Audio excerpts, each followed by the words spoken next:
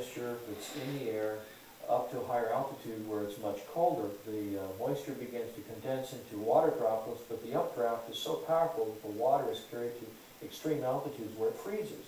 And it begins to fall, and as it falls, it starts to be caught up in the updraft again, so it's circulated up into the air again, and so each time it's lofted up into the atmosphere, more of the moisture that is condensing on the outside of this nuclei of ice begins to form another layer, and each time it's caught back in updraft, it goes up again and it gets another layer of ice. And so if you have a system like HAARP working in conjunction with aerosols, chemtrails that are spraying in the air, you can actually create updrafts that are so powerful that you can have these hailstone circulation patterns going over and over again, where you get hailstones the size of baseballs or even softballs.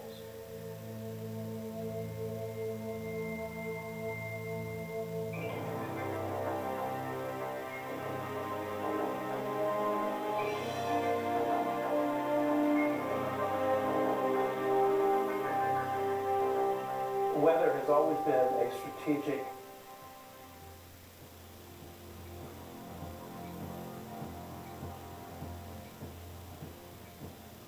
desire to control by the generals, whether it was Napoleon marching towards Moscow, or Hitler in his Russian campaign, or our own Pacific Fleet trying to understand typhoons and use them for our strategic advantage. War and weather are very closely connected, and they've been connected ever since about 1812 or so, maybe earlier than that.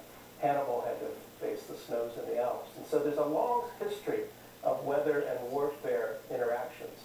Environmental manipulation is like the ultimate method of covert warfare, because you can literally shut down food production. You can create a situation where the people within a country revolt against their own government, and you're invited in to mop up the mess. The issue of owning the weather by 2025, which is a military publication, we quoted it as far back as, I think, 94, 95 even. But you go back to these earlier reports,